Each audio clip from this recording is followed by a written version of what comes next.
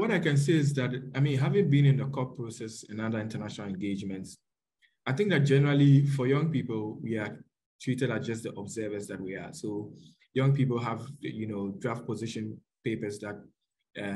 so for example, at the SBs, as part of the technical engagements at the SBs, Yongo had the opportunity to draft their position on where they want, us to go to in our next phase of our NDCs and in the global stocktake process, what we should put as priority. But I think that being an observer doesn't really give you the power to really,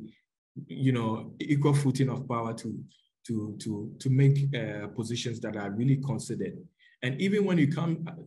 look at the observer constituency, you see how Yongo as a youth observer is given often in these negotiating meetings, given 1 rep, and other constituency are given 5 reps, 6 reps, considerable number of representatives to be on the table of discussion. So I think that, I understand the complexity, but I think that if we truly understand how young people can shape the discourse, because we feel that the pressing need to address the climate injustices that are happening, we would consider and change how the framework of how youth representation in these policy discussions are. The ways in which we can work is to ensure that young people are not just youth representatives on the table of discussion. And,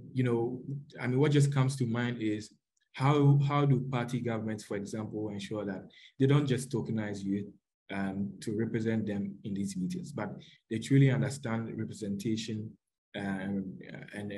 the need for young people to be in the party delegation, not just to tick the box of young people being as part of the delegation, but young people having an equal measure of power and representation in these meetings. So I think